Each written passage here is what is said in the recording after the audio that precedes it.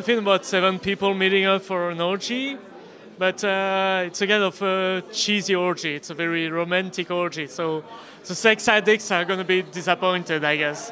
But the romantic ones are going to be pleased, hopefully. I think when you make a film, it's for yourself. You make the film for yourself, and you really hope that it's going to touch a lot of people.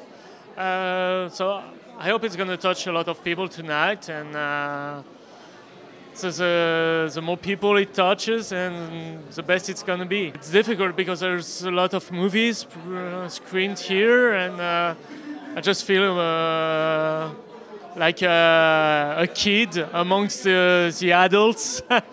And I don't know if it has any importance. I'm just very proud and honored to be here, and I hope that people are going to like it, and I have some great responses to the film. I arrived yesterday, so I'm a bit jet lagged right now, but I went to the beach today in the morning, and I'm very, very happy, and I feel really blessed to be here.